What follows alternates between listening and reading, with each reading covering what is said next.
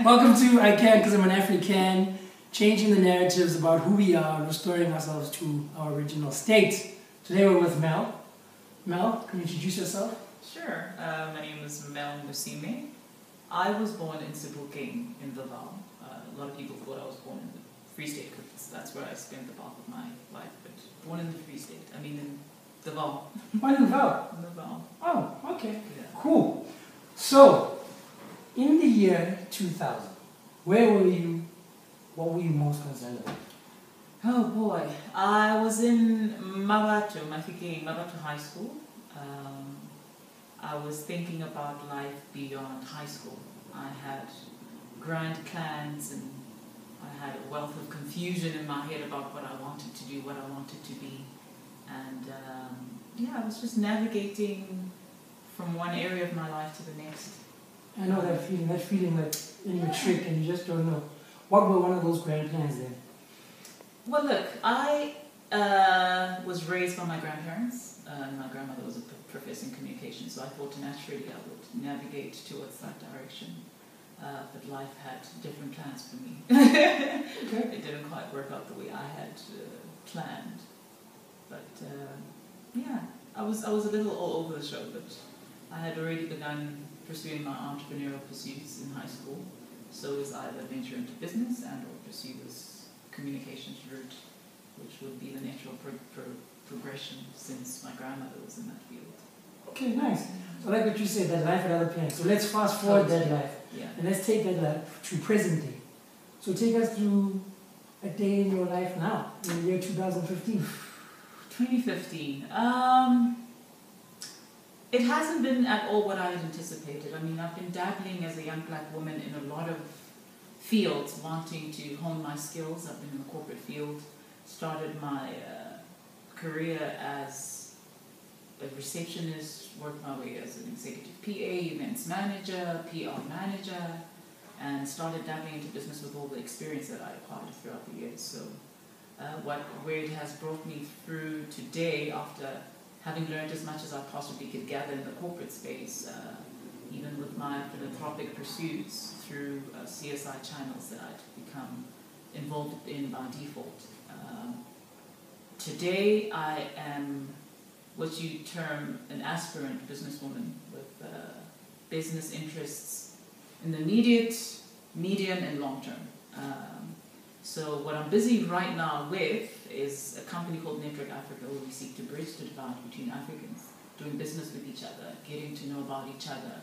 You know, like I said to you earlier, this continent is not only resource rich. True. We have resources in the form of human capital.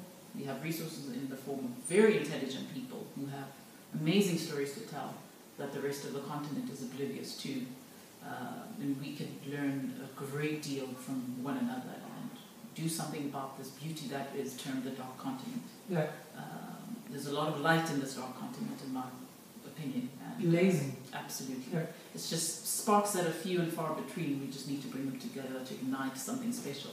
Okay. And that's why I admire this initiative that you've taken to get the stories out there, because it's just amazing how we are not very keen on telling our own stories, and we have rich stories to tell that could inspire a great movement as far as it's like waiting for permission. Absolutely. Right. It's absolutely. And right. It's very disappointing, the image that the continent has around the world, and we haven't taken our power back.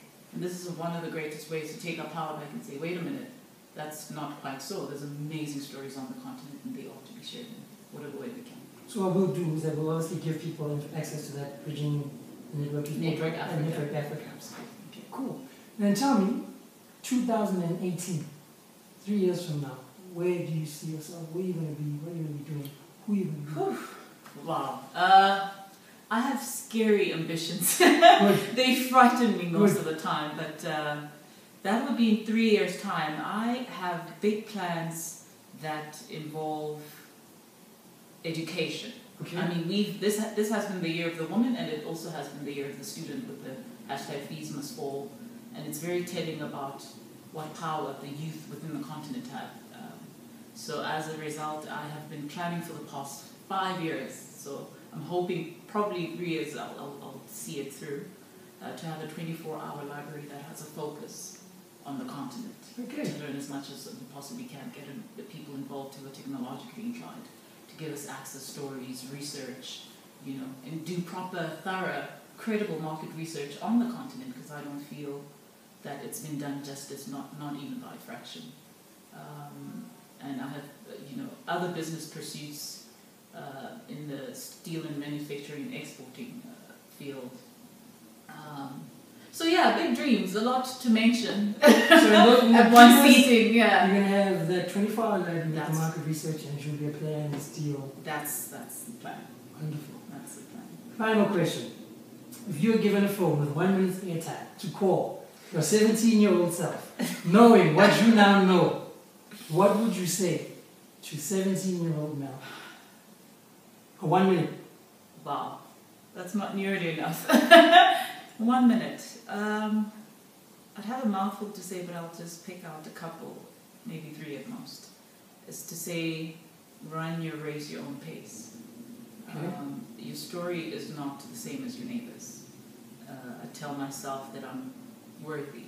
I went through a bulk of my life dealing with what we term black ticks, and giving and pleasing to my absolute detriment. And as I'm becoming of age, I realize that I cannot give what I do not have. Correct.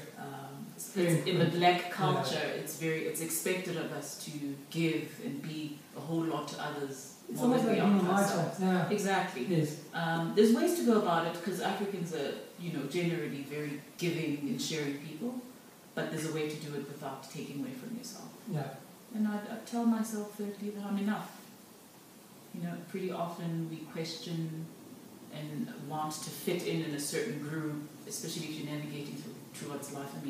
I started out in rural Kalanj in the Free State, that's where I grew up, speaking little to no English, went to Mawatu High School, and then I wanted to fit in. So most of my 20s were about trying to fit in and trying to please people and fit in, and I totally didn't fit, because I was totally different in my thinking, and my path was not to be what was expected. So I tell myself, you're worthy, you're worth it, and you're enough. You're enough. That's what I tell my 17-year-old self. Thank you. Thank Appreciate you. that. Thank you. We'll share all the information that she touched on, as well as other stuff at the bottom of this video. Thank you.